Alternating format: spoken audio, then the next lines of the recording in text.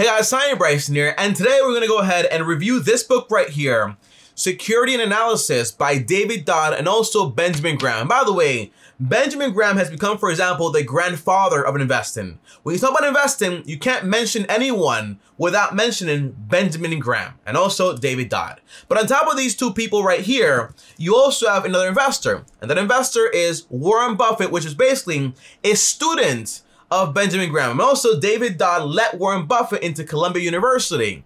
Now, by the way, 1949, Warren was 19 years old, and that's when he went ahead and he read this book right here, Security and Analysis. I think it was like the original edition, but this one right here is actually the 6th edition. Now, by the way, if you are interested in investing, all right, I recommend you read 6 books, okay? The first book is obviously not gonna be this one. This one is the thick boy. It's a very tough read to actually get through. However, I recommend you read this one first, Intelligent Investor, and then if you wanna move on to this one, go ahead and do it, Security Analysis. Then you also have Common Stocks and Uncommon Profits by Philip Fisher.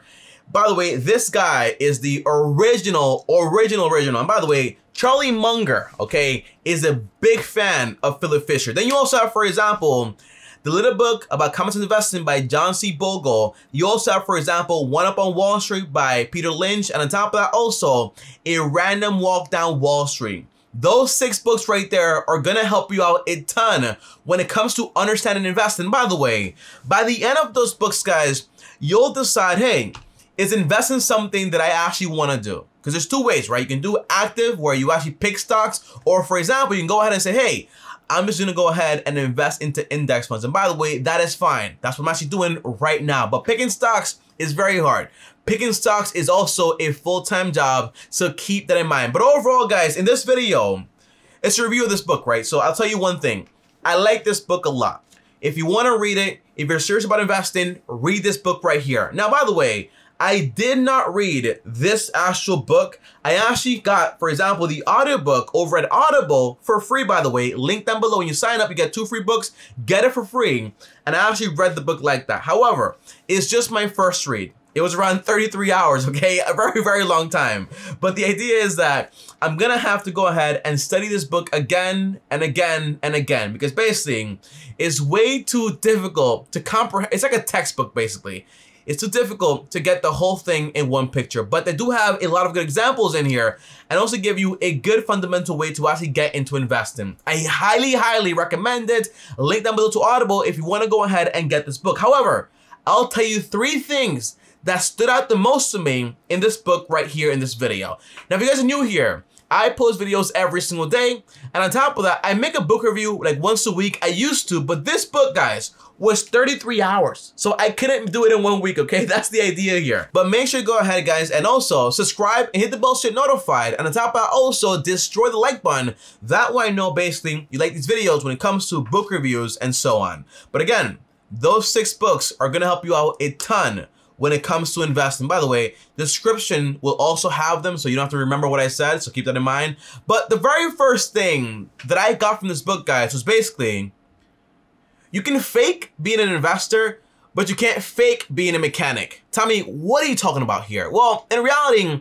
today in the 21st century, in 2021, you know, investing has become basically like a game of chance, a lot like gambling, where people basically say, hey, I'm gonna make a video about investing. I'm gonna invest into this, into this, into this. And you ask them why, and they can't tell you why they did it. Instead, they say, hey, because everyone else is doing that. And that's just speculating. And that's also a game of chance. It's not really investing. Now, the idea is that if I go, for example, to my mechanic and I bring my car, and this guy does not know anything about cars, can he fake being a mechanic? The answer is no, right? Because he won't be able to fix the car, because basically a car is a very complex thing to actually fix. The same thing goes when it comes to investing and analyzing companies. They're very complex to actually understand. Well, not too complex, but complex enough that the average person cannot do it without basically getting some good education on it. Now, the idea is that anyone can go on Robinhood, can go on the Cash App, can go on M1 Finance, can go on any platform out there and invest into whatever they want to invest into. Now, does that mean they're an investor? The answer is no. Does it mean that your barber giving you a tip is an investor? The answer is no. Does it mean anyone on YouTube with a video is there an investor? The answer is also no. Right? And by the way, it's very easy to see who a real investor is. Just ask them this one question. What has been your track record for the past 5 to 10 years? And also, what has been your biggest loss and why?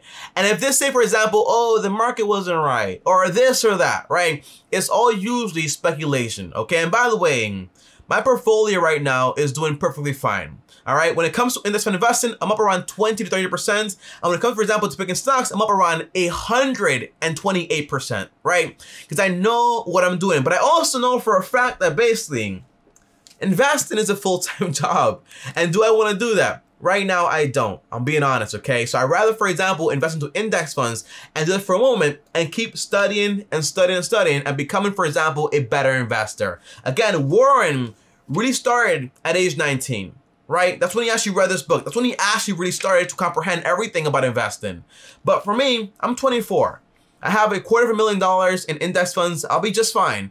But I'll get started on this also by studying and doing paper trades and so on. Well, not trading back and forth, but basically value investing to comprehend everything. So overall, my point is this with number one here is that although it's easy to fool people, you can't fool yourself. So unless you're going to go ahead and take on, invest as a full-time job, the answer is most likely all you want to do is just go ahead and do index fund investing, okay? Peter Lynch, he was going to work part-time at the Machanic Fund, and he said no. And by the way, because basically investing is a full-time job. You can't do it part-time. You have to be in there. Warren Buffett, I think Monday to Friday or Monday to Saturday is in that office for 8 hours just reading statements and reading SEC documents, right? That's all he does, okay? He's trying to find investments. That's all it is. It's a very tough job to do. And by the way, Warren Buffett is so good with dates. So good. That's why I have like a photographic memory or something like that. He's very good with numbers also. And by the way, you need to know accounting when it comes to this stuff also. Now, number two, guys, okay, is basically finding good investments is like looking for diamonds in a river. Tommy, what do you mean here? It means, for example, you can't be good at everything, and it's very tough to find, for example, a few good companies in a massive market. What do I mean, right? For example, like how in basketball, you have like maybe like 3 people you remember, like Kobe Bryant, you have LeBron, and you also have, for example, Jordan. There's like 3 main people out there, but there are a lot of good players out there, but not everyone makes it. The same thing with investing. A lot of good companies out there, but not everyone's gonna make it for the long term. So finding those really good companies, right, is going to be very difficult, and also buying them at a very good fair price or a discount is also gonna be very difficult. That's what I mean. It is a very tough game to go ahead and find good companies. And by the way, the key is not volume. I'm gonna buy all these stocks right here. That's not the key, because basically you might just buy a bunch of trash and your money is going to be wasted. The key is not saying, hey, I'm gonna follow the crowd. Everyone right now is doing Tesla or Apple or cryptocurrency, so I'm gonna go ahead and do that also. The answer is following the crowd is also not the answer. Why? By the way, I'm not saying be a contrarian, right? Sometimes the crowd is right, but you as an investor are supposed to know what you're investing into based on what you actually understand and what you actually know. Does that make sense? It means basically you're not waiting to hear what I'm doing to do what you're doing. You know exactly what to do based on what your actual knowledge actually is. You know exactly how to do what you got to do. You're a full-blown mechanic, okay? You don't need instructions. You know exactly how this car actually works. And by the way, when it comes to the market, guys, we have to understand that basically you have, for example, different industries. You have, for example, the banking industry, the tech industry, the car industry, the finance industry, whatever it is, right? There's a lot of industries out there. But the one thing is basically you cannot become an expert on all these industries. What you have to do is basically go ahead and pick a niche and become a full-blown expert around that. And look through all those companies until you found one that actually meets your criteria. Your criteria cannot be bent, okay? That's the idea. But you need to know exactly how to follow through, how to actually understand a business, and how to actually analyze it. That's the idea. It's like, for example, if I want to buy your company, do I care what you want for it? No. I care basically what the real value of that company is.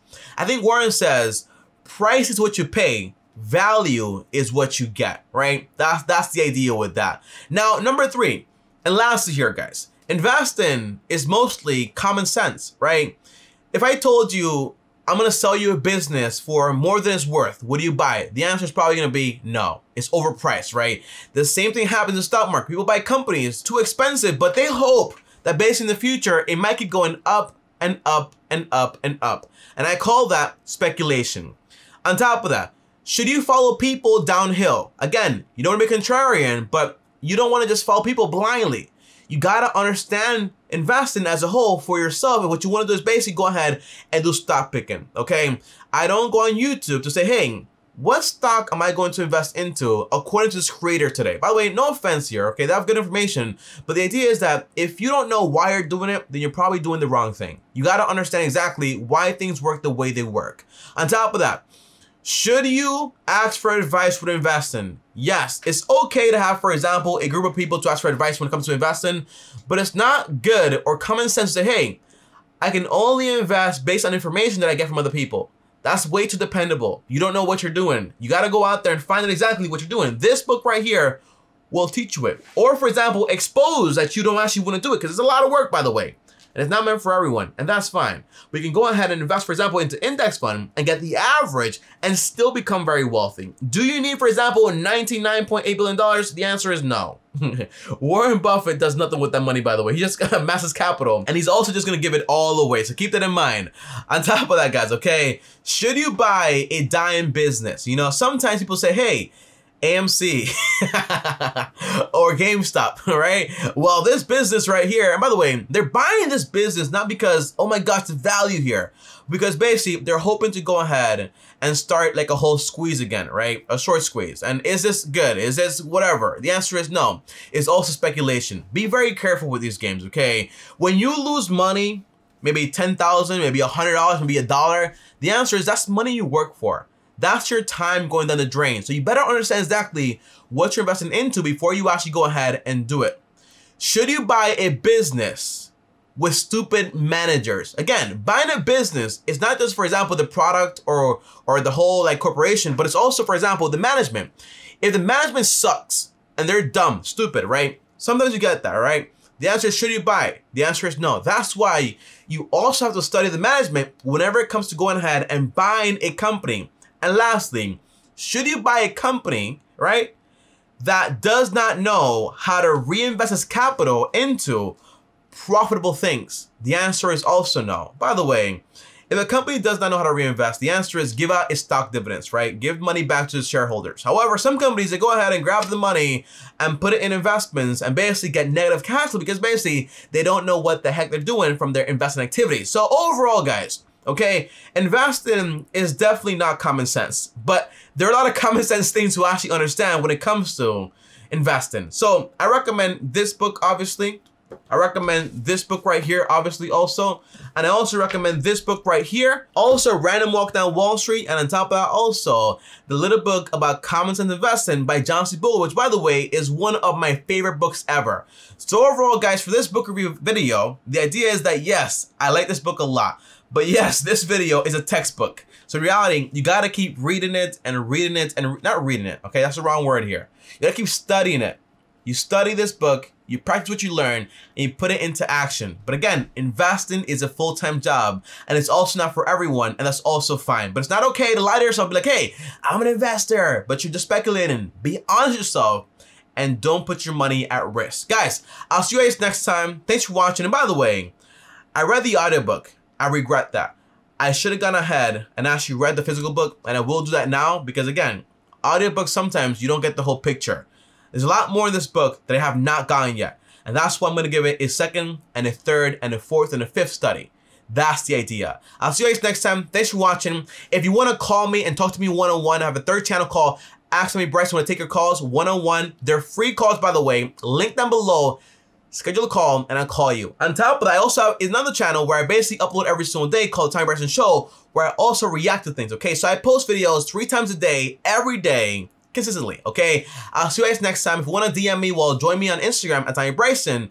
And before I go, guys, as always, thank you guys. Really appreciate it, and peace.